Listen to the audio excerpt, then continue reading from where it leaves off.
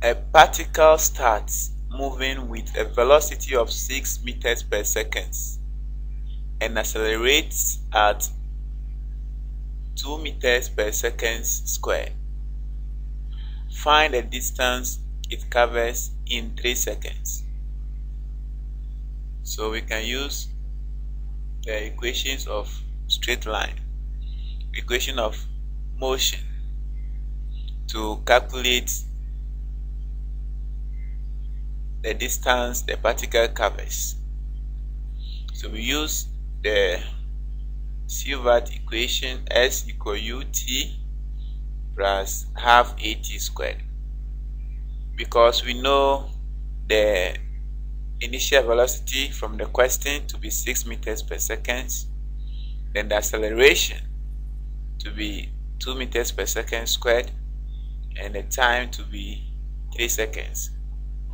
So when we substitute into this formula, we get S to be equal to 6 times 3 plus half times 2 times 3 squared, and that will give you 18 plus 9, which is 27 centimeters. Therefore the correct answer is A.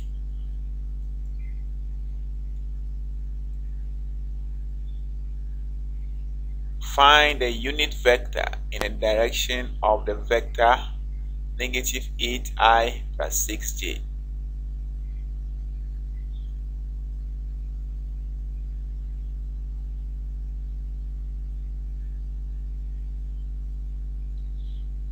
A unit vector is given by the vector divided by the magnitude of the vector. So a unit vector in the direction of negative 8i plus 6j is given by this negative 8i plus 6j over the magnitude of the same vector. So the magnitude of this vector is negative 8 squared plus 6 squared square root, and that will give us square root of 64 plus 36, which is the same as root of 100. We now simplify this to get negative 4 over 5i plus 3 over 5j. So the correct answer is option D.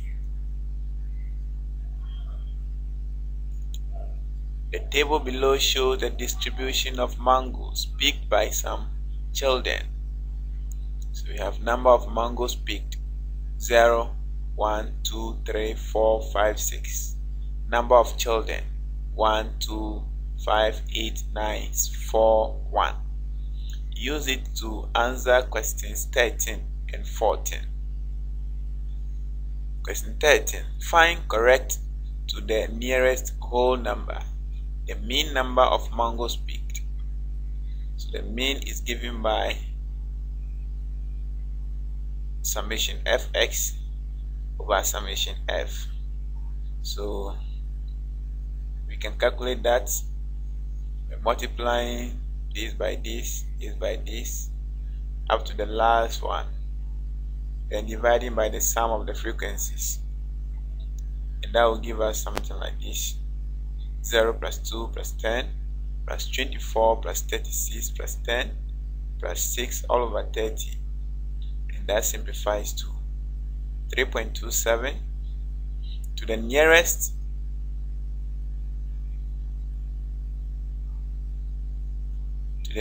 whole number. The answer is 3. If a child is selected at random, what is the probability that he picked at least 4 mangoes? So 4 mangoes, at least 4 mangoes means 4 or more. So 4, 5, and 6 mangoes. So probability of at least 6 mangoes will be the probability that he picked 4 or 5 or 6. And that will be equal to 9 over 30 plus 4 over 30 plus 1 over 30, which is the same as 14 over 30, or 0.4667. So the correct answer is C. If y is equal to x cubed plus 1 over x squared, find the y dx. So this is the given function. We can rewrite this to get it in the exponent form so that we don't use any landing formula. That is the quotient rule. We want to use the power rule, so we rewrite this as this.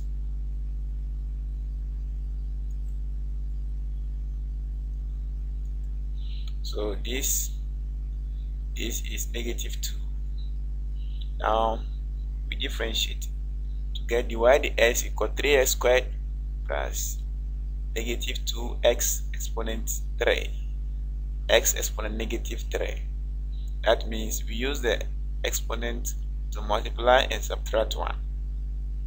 So this will give you 3x squared minus 2 over x cubed. D will be the correct choice.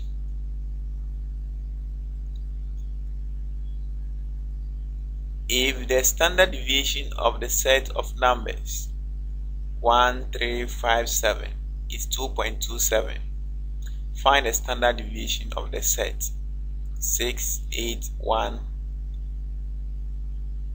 6, 8, 10, 2.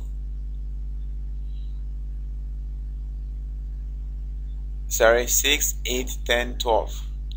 So we know that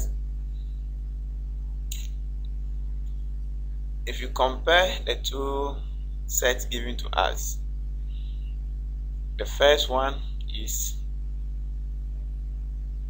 1, 3, 5, 7. The second is 6, 8, 10, 12. You can see that we just added a constant of 5 to each of the elements of the given set, whose standard deviation is 2.24. Therefore, because we added a constant, the standard deviation will not change. The standard deviation is a measure of variation, so there is nothing changing.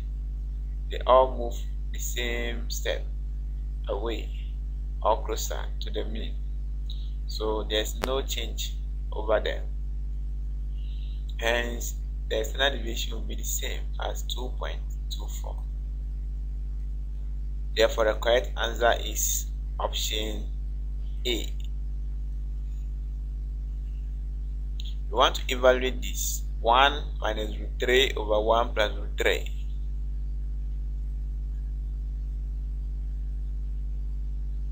So we need to rationalize.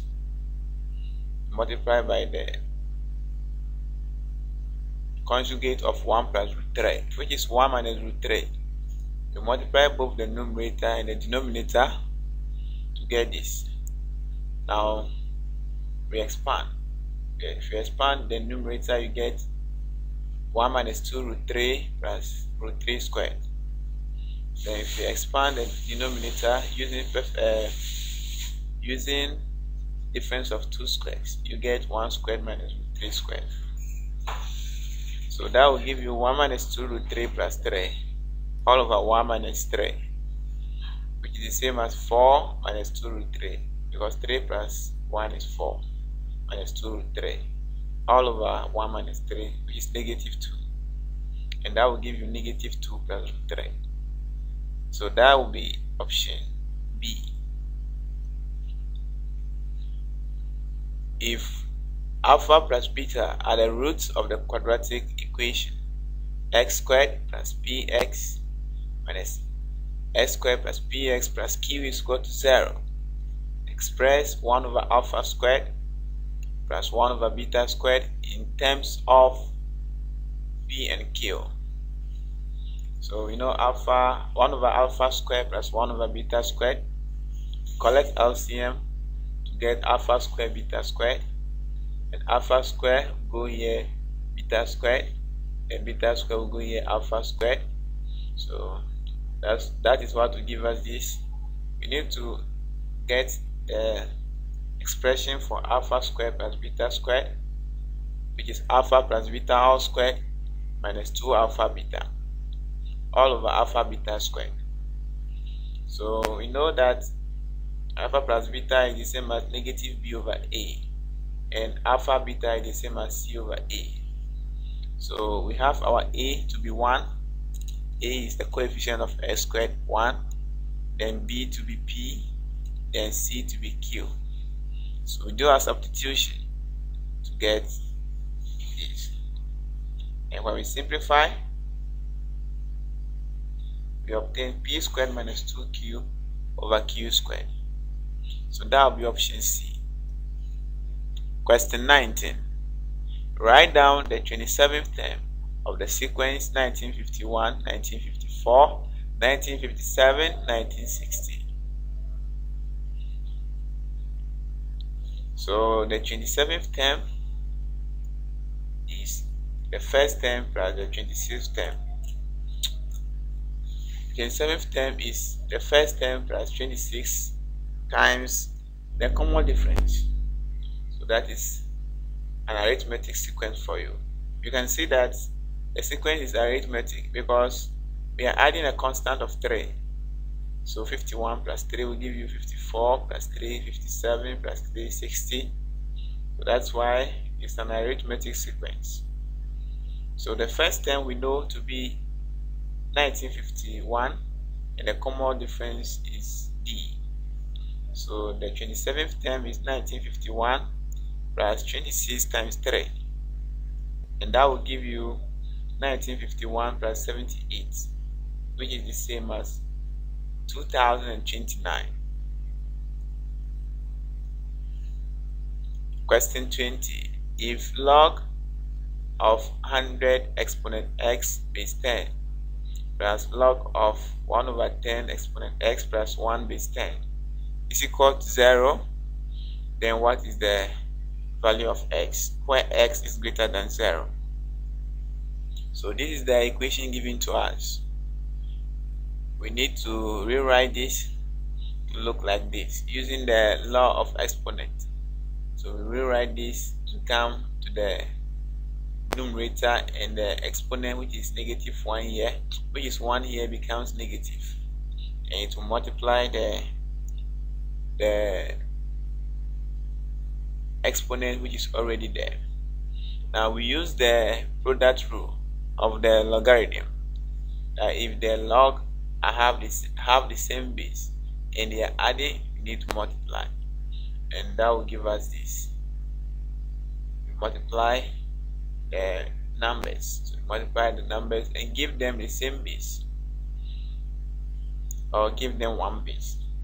So now we can take the anti-logarithm of both sides. We use the product rule of indices again to simplify this exponent.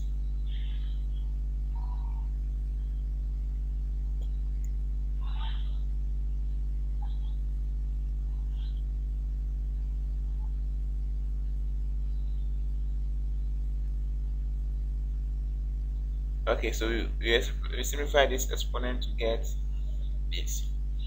So the 100 is same as 10 squared. So the 2 multiplies the x to get 10 exponent 2x. So we can now write down the same base and add the exponent. So since the bases are now equal, we can equate the exponent. So 2x minus x minus 1 is equal to 0. And when we simplify this, 2x minus x is x, and the negative 1 comes here to become 1. The correct answer is option A. So we are solving some kind of questions so that will help you solve this year's WASSCE. So I'm going to upload a lot of them for you to be able to write your WASSCE and also pass very well on elective mathematics.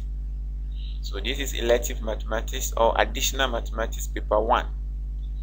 We'll be solving a lot of questions. I'll be uploading them soon. So don't forget to share with your friends, comment. If you don't understand something, ask in the comments.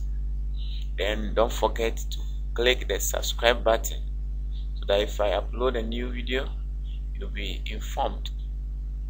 Thanks for watching, and I wish you all the best in your exams. Now, if you can still see this red thing here, it means you have not yet subscribed. So you just have to click it so that the next upload, see it is still red. You have to click it so that if I upload the next video, you'll be informed. Click the bell icon too so that you get a notification whenever I upload a new video. Thanks for watching. Don't forget to subscribe.